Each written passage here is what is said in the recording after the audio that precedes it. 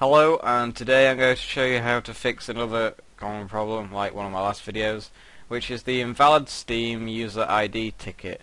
Now this one's been going around for ages, and it took me ages to find anything about it. So it'll happen on quite a lot of games on Steam, but you should only have to do this once. So basically, what you need to do, you need to close down Steam. That's the first thing. So you press exit and you close it down. I'm not going to do that because I'm not going to do what I'm about to do. So I'm just going to leave it open, but you have to close it down. So what you need to do, you need to go into computer, press start computer, or if you're on Windows XP, it'll be my computer, hopefully. I was just checking if my mic was muted. Yeah. When you've done that, go to local disk. I've got quite a lot of files.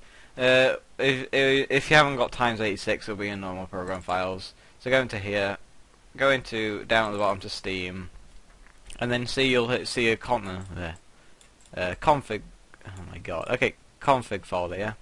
And you'll see this. Just right-click it and delete it, and then empty out your recycle bin as well, just to make sure.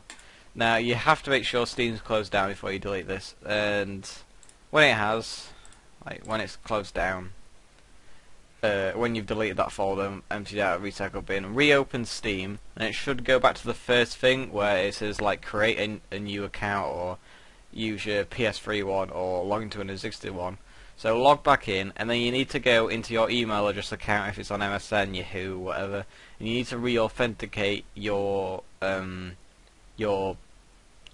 username, account, because it says you got a new computer, but you haven't because you just deleted the config folder. And now that should re-authenticate your user ID ticket. I don't know why it happens, it just happens randomly. So if that doesn't work, there is another option, but that should work. This is the one that should work.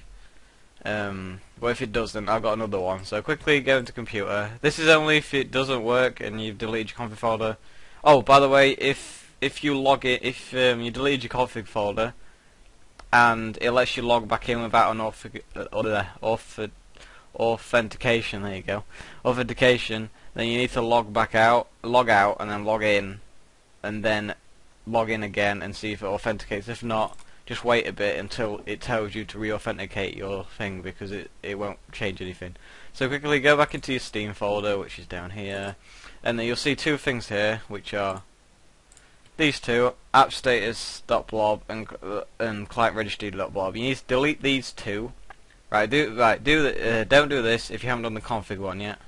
If you haven't done the config, and if the config one works, don't do this. I'm just going to tell you loads of times, because sometimes this one is a bit dodgy, because it didn't work for me. You need to delete these two and put them in your recycle bin, empty them, then just reopen Steam. You need to close Steam down again, by the way.